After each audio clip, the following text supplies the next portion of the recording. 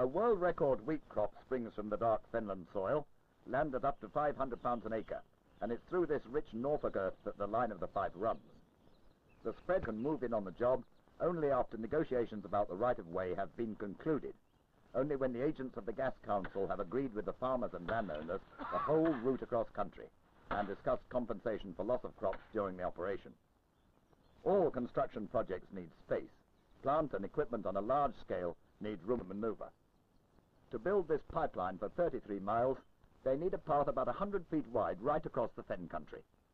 A right-of-way fenced off and cleared before the mechanized army can begin its assault.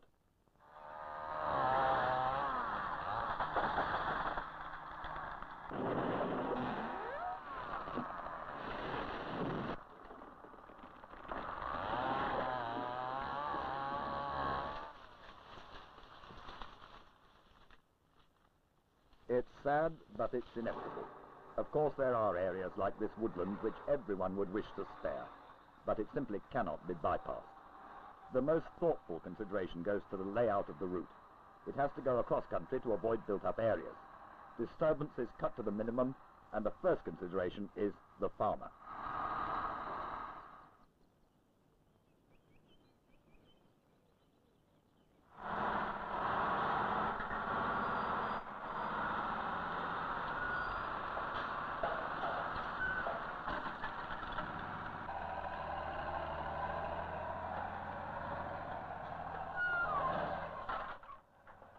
Topsoil, the fen farmer's rich black capital. Itself the product of generations of careful farming, it's the first consideration. Only after this topsoil has been carefully placed to one side for safekeeping does excavation begin. And there's the farm's drainage to be considered. Whenever the right-of-way has to cross a ditch, and the fens are seamed with dikes and ditches, and where the line divides field from field, stock and farm machinery must have means of access left open. Only after this can the pipe-laying operation begin. The pipes are 40 feet long, 36 inches in diameter, 5/8 of an inch thick, and weigh 4.5 tons. The trucks deliver them along the right-of-way, and then the cranes swing them off the transporters and maneuver them into the exact position. This is known to the pipeliners as stringing.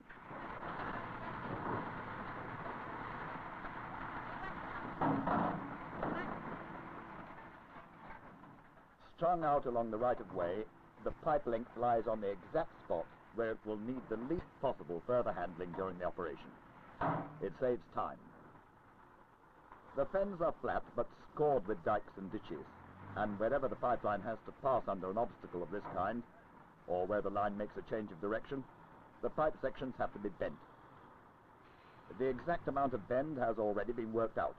A survey team has left instructions for the bending team at every dip or change of direction along the line. There is a limit to the amount of bend even the most powerful of these bending machines can give to a pipe.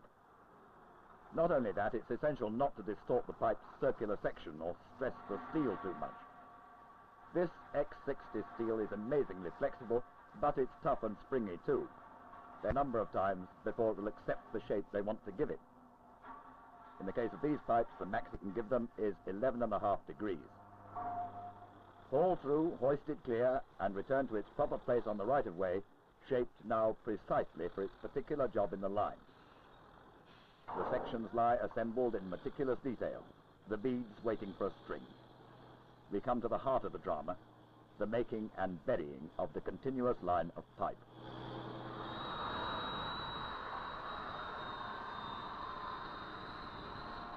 Clean steel is vital to a good weld, and it must be dry. Welding is the most critical single aspect of where the welders work. There's the tension of high-powered technique and jealousy. In a pipeline, as in a chain, its link determines the strength of the whole structure. The firing point. The two pipes to be welded together must be perfectly aligned. An internal pneumatic clamp does this. It has a long control rod which is fed through the oncoming section. The clamp propels itself through the pipe, which has just been welded, and is stopped at the open end and locked into position. The new section, manipulated by a side boom, is moved towards the clamp. The line-up man signals the last adjustments to finish with a separation of 1/16 of an inch between the two pipes. When that critical gap has been set, the clamp locks the two sections rigidly together. Basically, welding is a means of fusing two metals together into a homogeneous mass. In this case, of fusing the molten metal of an electrode with the parent metal of the two sections to be joined. Semi-automatic methods speed up this process, putting more metal and with greater penetration into the joint than conventional methods can achieve. This canopy completely surrounds the pipe, whose open end is also sealed off. And under the canopy, the melting metal from the welding gun is surrounded by a shield of gas, of carbon dioxide, which acts as the flux. The electrode is in the form of wire fed from reels at a constant speed into the nozzle of the gun where it meets the flow of gas. Air movement would disturb the gas jet, hence the protective canopy. This first of a series of welds is known to pipeline men as the stringer bead. It gives the joint strength enough to make it self-supporting. The line-up clamp can be removed and put in position for the next weld.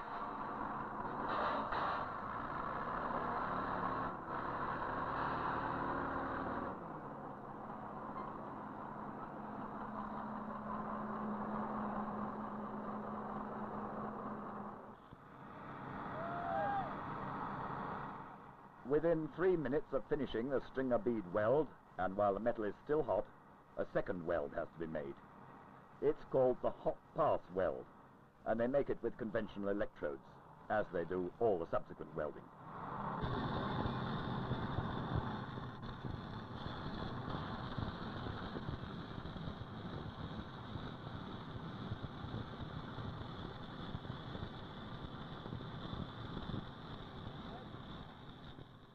They make a second hot pass, called the super hot pass, within 10 minutes of the first.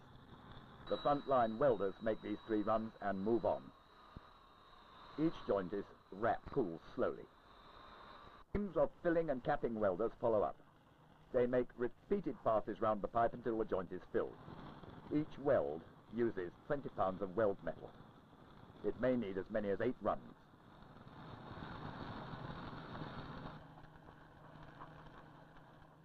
Welding is the heart of the matter of pipeline construction and calls for great skill and experience. And because success or failure lies in the weld, it is most rigorously inspected.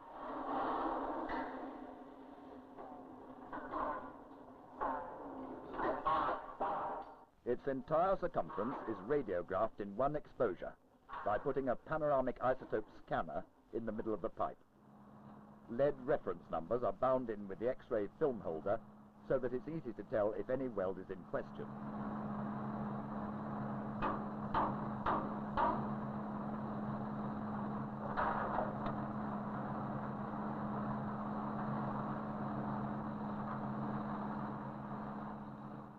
When everything's ready, they take the radioactive head out of its safety carrier and set it in position. Everybody, inside or outside the pipe, gets out of the way of the radiation.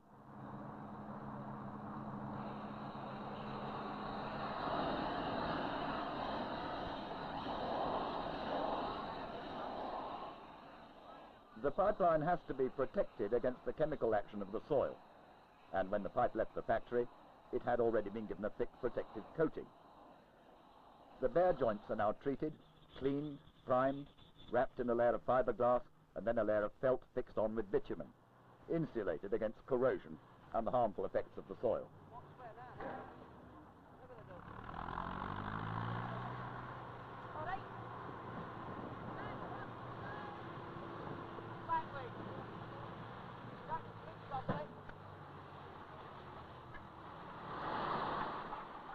The sections are joined together now into the one great snake, and they're preparing the bed for it to lie in.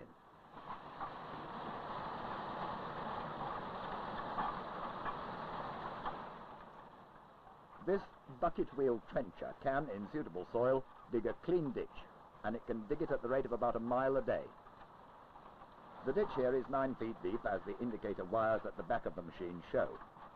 It's as deep as a farmer wants it to be. The trencher makes easy work of ditch digging and can go much faster than the pipe-laying team. But it is kept close up to them because This is fen subsoil, pouring out to make a neat bank along the edge of the cut, well separated from the valuable topsoil. And the trench in fen subsoil will not stand up for very long. The safest trench is the one just cut. There are occasions when the trencher cannot be used, and then it's back to the dragline. Less elegant, but tougher in a bad patch. Across the fens, they used the dragline wherever the more sophisticated machines could not be used. Slung from its side booms, a great length of the pipeline is ready for burial. But before it's finally committed to the earth, there's one more test. The holiday detector quickly finds out any faults which may have developed in the wrapping during handling.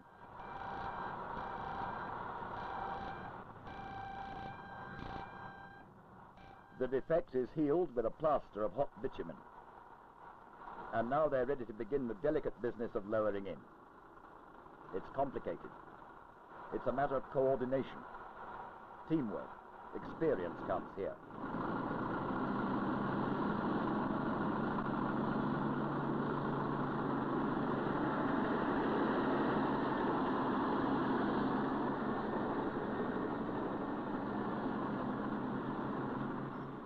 The first side booms release their load. Then they leapfrog the others to the head of the column. They take the strain on the new section so that the second side boom section can release its sling. Great skill and fine judgment make the job look easy. And the pipeline is well and truly laid. Not all of it, though. Some was not quite quick enough to beat the treacherous fen soil. This is why they kept the trencher close to the lowering in, so that often the trench was kept completely open only for about 2 hours, and that was sometimes too long. Here the pipeline must wait on the side booms while the grabs clear out the caved-in earth to the exact depth once more.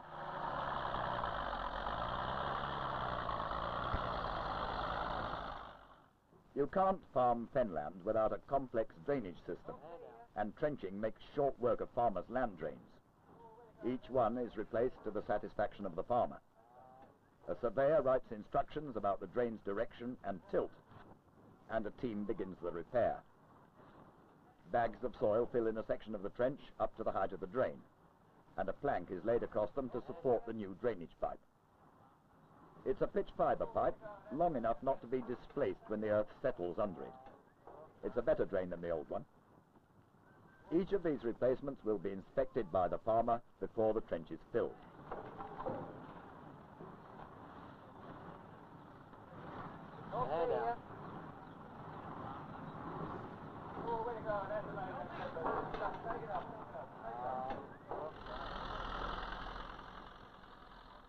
In this fen country, there's a high water level in the winter. The local folk say the sock is rising. The pipe could be floated out of position, so it has to be anchored. 20 feet down is firm clay. Into this, the screw anchors are driven, and the saddle holds the pipe firmly down on the bed of the trench.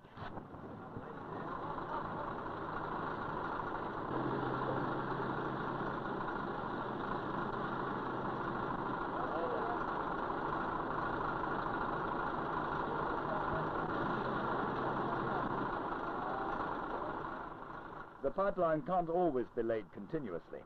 Overlaps occur when, for instance, the casing for the pipe has to be driven under a road. A country lane is comparatively easy.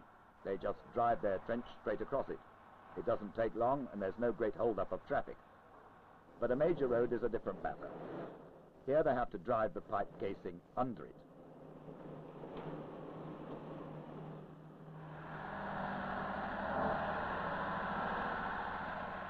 The thrust bore machine is held by a side boom, whilst the auger drills through under the road.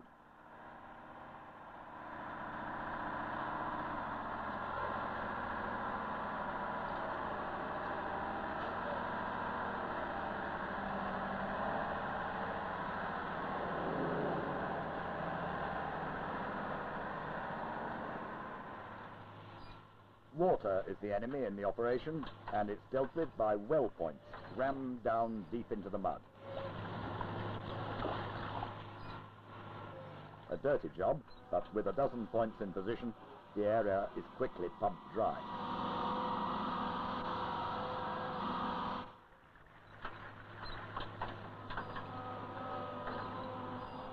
This difficult-looking situation, where an overlap has occurred, calls for the attention of a specialized team, the tie-in crew.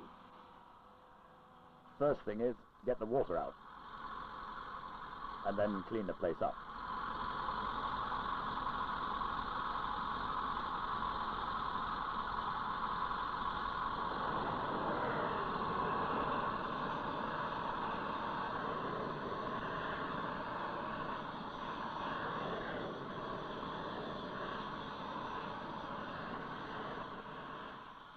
It doesn't take long with the flame cutter and beveler to lop off the excess pipe, but it calls for great precision.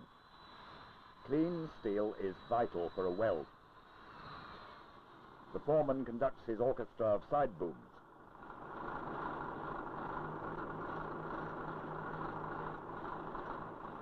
The mechanical clamp is jockeyed into position and clamped firm.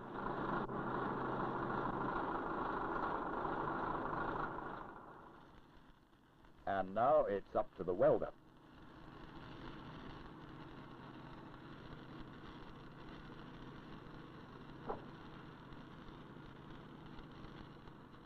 There's no easy way of doing this kind of weld. They get down to it as best they can. A dirty job and a hard one, and one for very highly skilled men indeed.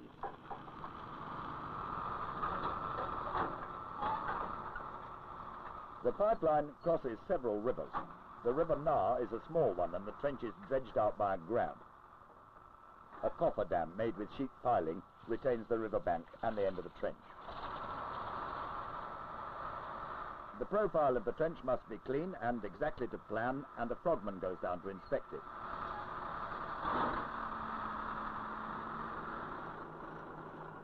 Since the pipe would float in water, it has to be weighted with a concrete weighting saddle. The whole section for the river crossing has been prefabricated, and the pipeline waits above the dam to be lowered into the trench. They take away the upper cross beams which brace the piling and lower the section further into the trench. As the side booms hold it there, the top bracing supports are returned and the lower ones removed and the pipe lowered to the bottom. Before any pipe is launched, they give it a pressure test. It's pumped full of water up to a pressure well above anything it will be called upon to withstand.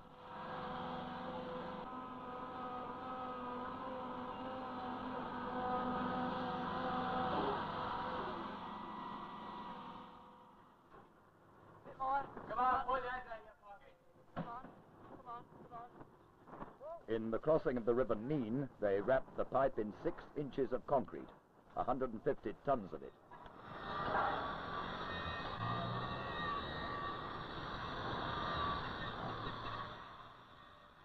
That should withstand the stresses even of a river like this, with its great variation between low tide and high, and the possibility of damage by shipping or dredging. The pipe section waits on the bank, while the cutouts on the river banks, built with sheet piling, are excavated.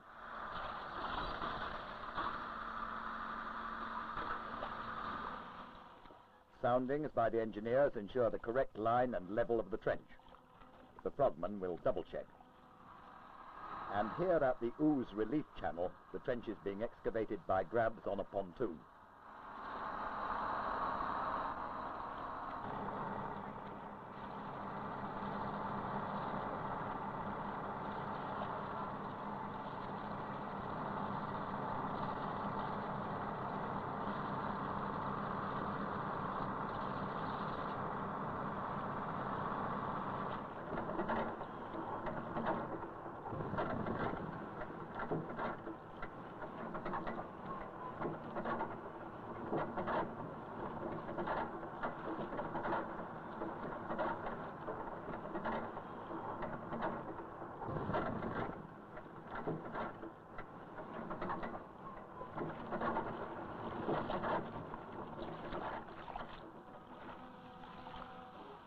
Slowly, with infinite care, they ease the great burden across the water, supported by its barges.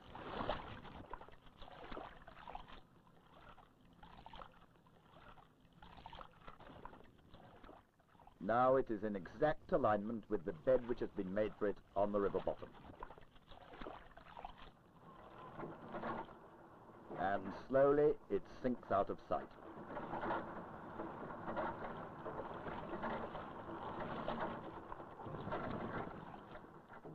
Another job for the tie-in team. But before these final welds are made, the whole line is given a series of checks and pressure tests. The pipeline laying is finished. The giant machines move on to the next job. In huge operations such as this, the equipment is elephantine to a degree which poses major problems of transport. Designed, most of them, to be more at home in rough country than on civilized roads, they can't simply move from A to B. Their journeys have to be planned and supervised.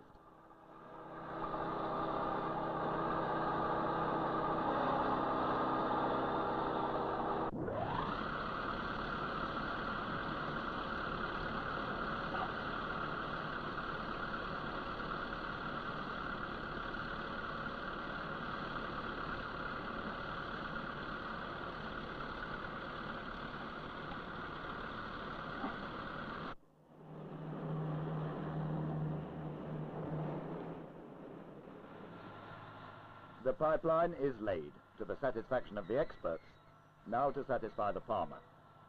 Draglines, shovels and bulldozers soon fill in the long scar. Subsoil is put where subsoil should be, consolidated and graded.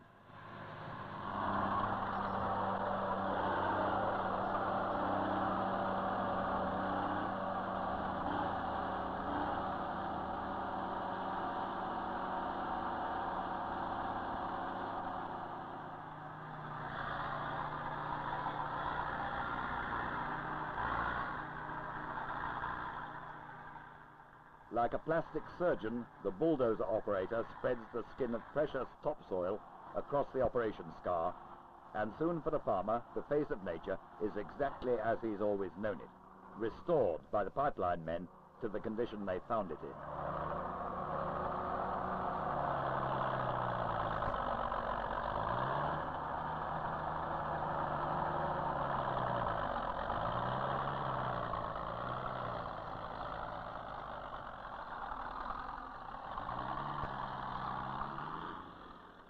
A landowner, with the contractor's liaison officer, himself a farmer, examines his property. Everything present and correct: topsoil, drainage ditches, fences, and the state of the soil. A pipeline through the fens, 33 miles of it, welded and buried in 12 weeks. You wouldn't know they'd been there.